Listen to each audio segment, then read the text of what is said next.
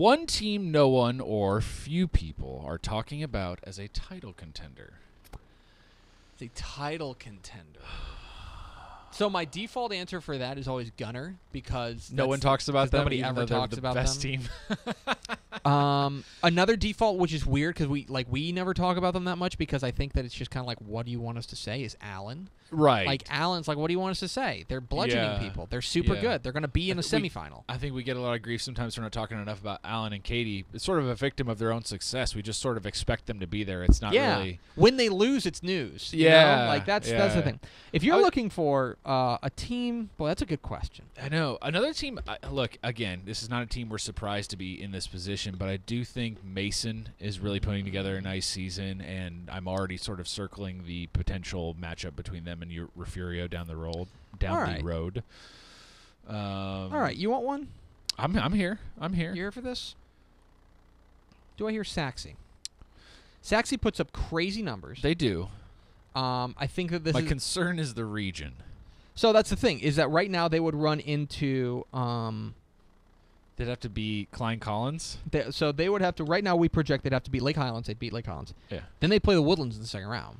That's a And then they play. And then they play Spring Westfield. Right. Right. And then they play another team, probably Mesquite Horn or Capel or somebody like that. And then they're in a semifinal against Allen. So but if you want to talk about a team that can hang offensively, and I think could give a lot of people a lot of trouble, I think Saxy's a team nobody's talking about. In the small school ranks, I maintain that not enough people are talking about De Leon. And I know that you're sick of me hearing me talk about them, but I think the Bearcats are really good. I think they're physical. I think they're really talented. So for me, that's interesting. I don't know. I feel like the problem is we kind of talk about everybody, and so it's kind of hard for me to judge, like, who am I not talking about? Yeah, I think those are good ones. Yeah, De Leon is a good pick for, you talk about them a lot. But I still don't think that they're getting the sort of they're genuinely a threat at this point. I think there's no reason to think that they can't make the title game based on how they've performed so far. I'm trying to think of the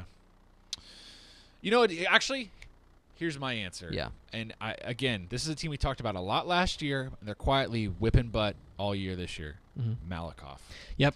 Malakoff was in a regional final last year against Yo. And then, surprisingly to us, lost in the semifinal. They seem like they're just as good this year, and the region seems like it's weaker. Yeah, I think you're right. I think Malakoff might genuinely be a state title contender at this point that we're not talking about enough. Yeah, I think that's true. I'm going to stick in that same district, or I'm going to stick in that same area. I think Goliad is super good, and I think that they lost a game early. Pick, yeah, they lost a game to Refugio. Is that right? I think that was it. So who did Goliad lose to? But I think they lost a game early, and everybody kind of forgot about them. But that defense is a freaking flamethrower. It's really good. Who's their loss to? Yeah, they lost the opener by 7 points to Refugio. Yep. And so, I don't think there's any shame in that, considering Refugio almost beat Navarro, who's a 4A team. Yep. I think Goliad's really good. And I also think that if you look on that right side of the bracket, it's basically going to be,